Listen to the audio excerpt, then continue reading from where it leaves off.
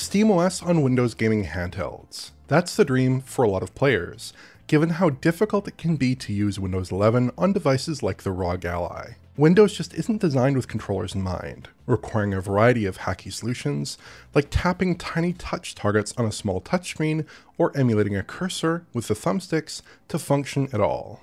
Plus, you lose much of the convenient gaming functionality that the Steam Deck offers, like the ability to suspend games and the quick menu with a variety of features. But there is a solution to this problem. Bazzite offers Linux builds similar to SteamOS for users of popular Windows gaming handhelds, providing the pick-up-and-play ease of the Steam Deck with the power of AMD's fastest mobile chips. So is this solution as seamless as it seems? What's the install process like, and can it match Windows performance?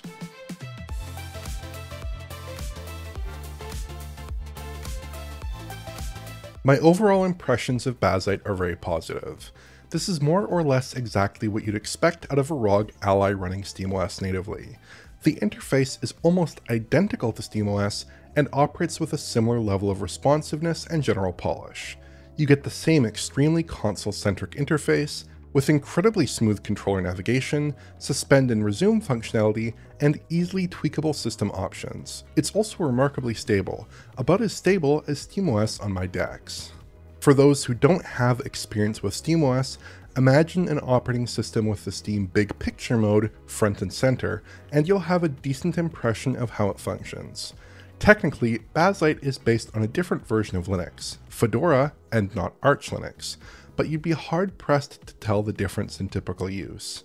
Bazzite's interface is so similar to SteamOS, in fact, that it's a lot easier to outline the ways in which they differ than the ways in which they're the same.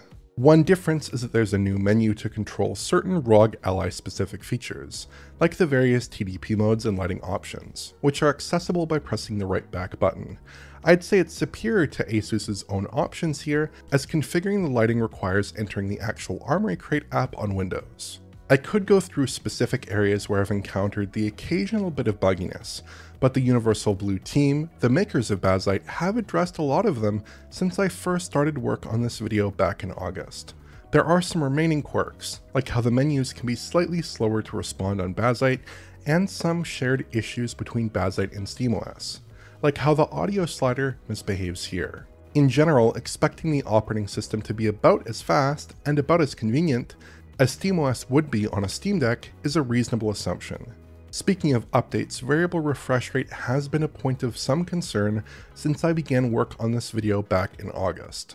In the initial Bazzite build I tested, VRR didn't work at all, but a subsequent build in September enabled VRR. Unfortunately though, this came without low framerate compensation support, which meant that it only operated above 48 FPS, even though the ROG Ally has a 120Hz screen. As of the latest Bazzite build though, this issue has been resolved and the Ally can do low framerate compensation with VRR on its internal display, which is best experienced with the display at 120Hz. In control here, we're in the 30s in this scene, but LFC is kicking in and we are getting a much smoother presentation of frames compared to when VRR is turned off. Bazzite has a very similar unified framerate slider to Steam Deck, which is something that's also been recently improved in Bazzite.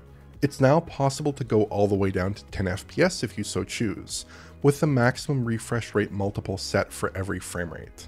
There's no control for panel refresh outside of this menu, at least for internal displays.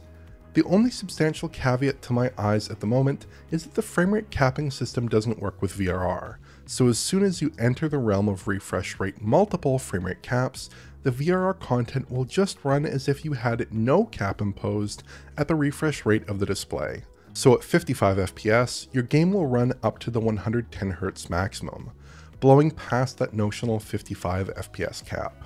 GameScope, which is used for framerate capping under SteamOS and Bazzite, doesn't work properly with VRR at the moment, which is an issue that Valve needs to solve.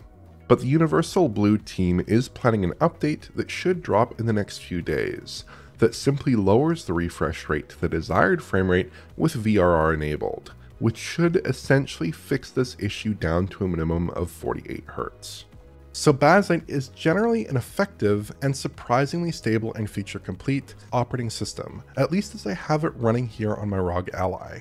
But if it carries a big performance penalty, it hardly seems worth it. So does it actually run games well? The basic answer to that question is yes. I had no particular issues running games on the ROG Ally with good frame rates, above and beyond typical issues that SteamOS might have with features like anti-cheat. Game compatibility was good, the built-in controller worked well, including rumble, and performance was basically in line with my rough expectations. If we compare Bazzite side by side with Windows, we get similar results. Here I'm using the Turbo TDP mode on both operating systems, with matching settings. In general, games run similarly enough to the point where it's not that easy to tell the difference in seat of your pants gameplay. On some occasions, Bazzite can lag significantly behind, with some more affected games like Dead Space and Sniper Elite 5. These games are all DirectX titles, so there may be some significant performance penalties associated with the DirectX translation available through Proton.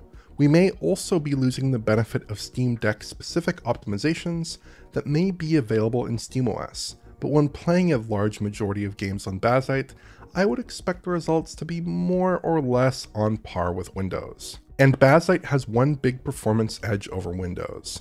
Let's load up a popular Windows game, Final Fantasy VII Remake. The opening scene mostly runs smoothly, but notice the few stutters throughout this sequence, including this massive one right as the camera pans to Cloud. These are shader compilation stutters, caused when a necessary shader needs to be compiled for your GPU on the fly. Shader precompilation is a good solution here, but it's sometimes difficult to gather all necessary shaders. And some titles like Final Fantasy here have no pre-compilation process whatsoever.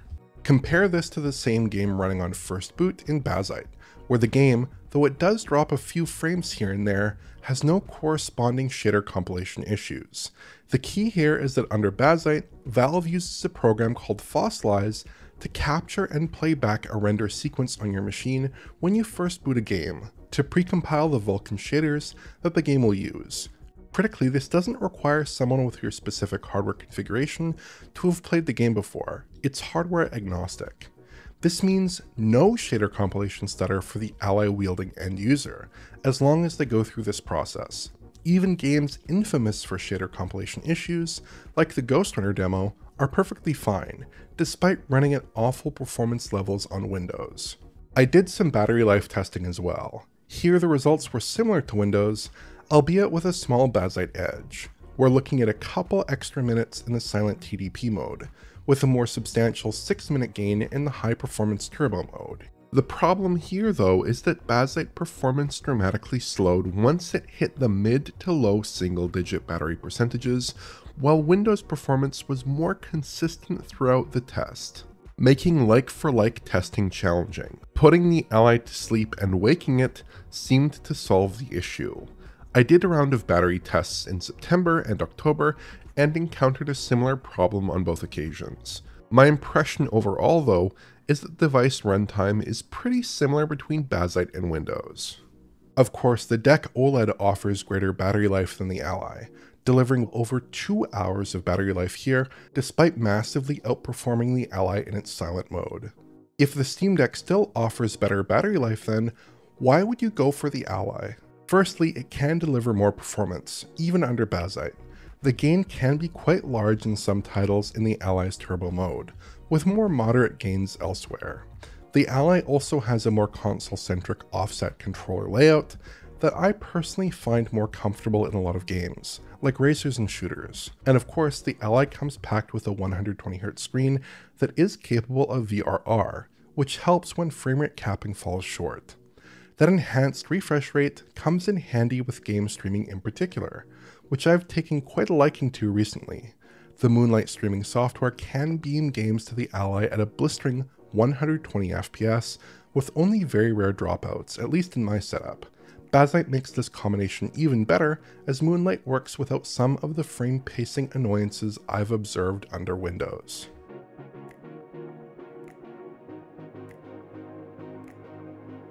The installation process for Bazzite isn't that difficult, but we'll get to that in a moment because that's not what I started with. A standard Bazzite install requires you to partition your internal storage, and my ROG Ally's 512GB SSD didn't seem like enough space divided two ways. So I bought a 2TB M2 2230 SSD and got my system split open. It's really not too hard, but there were a couple of complications.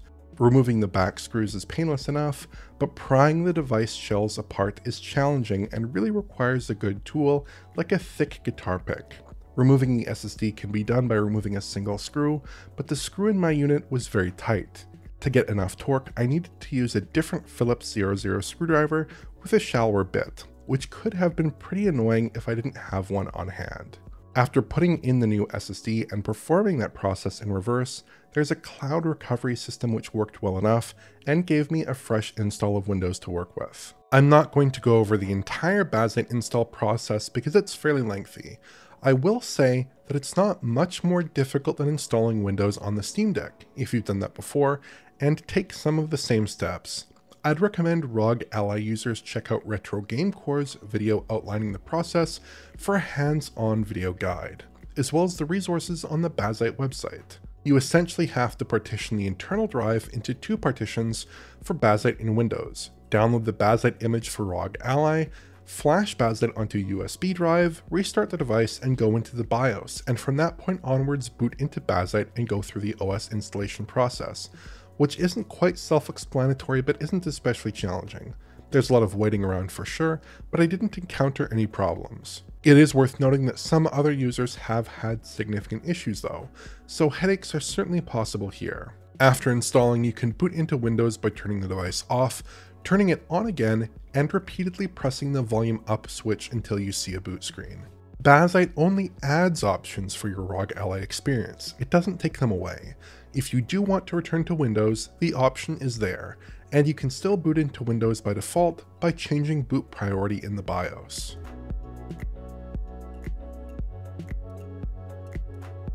I think my number one takeaway from this whole experience is that Windows on a device like the ROG Ally isn't really fit for purpose.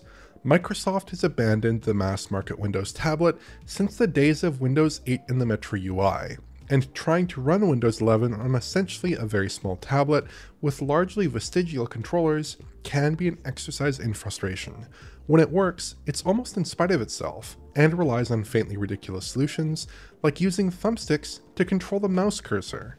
The level of actual software accommodation from Microsoft is very minimal. To be fair, Asus puts up a valiant fight with their Armory Crate software package. As a unified game launcher, I don't think that the Crate is successful, but at least it provides a pretty good, controller-centric interface to change Ally settings. The command center is decent too, providing some ability to tweak settings at a glance, though SteamOS is more capable here as well. Among Windows handheld OEMs, I think Asus has probably done the best job, but I don't think any single hardware vendor is going to solve this problem. The Ally does suffer from some bugs though, like recurrent issues with waking from sleep that might lie at Asus's feet. The utility of SteamOS doesn't lie in Linux necessarily. It's more about taking the existing PC gaming paradigm and transforming it to match console expectations, without giving up the flexibility that PC gamers expect. Valve has developed a fast and fluid controller interface that is remarkably polished, performant, feature-rich, and stable. There are so many important technologies behind the scenes that make SteamOS possible, like Proton, but that basic user-facing interface is key.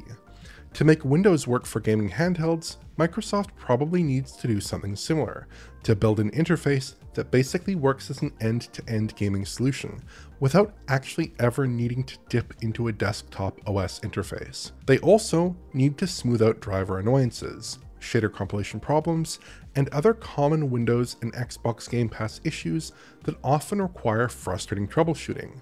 And if Microsoft's future console plans involve heavier Windows integration, that could prove crucial for the home console experience as well. Bazzite is a great solution to that problem on the ROG Ally, albeit one that does involve jumping through a few hoops.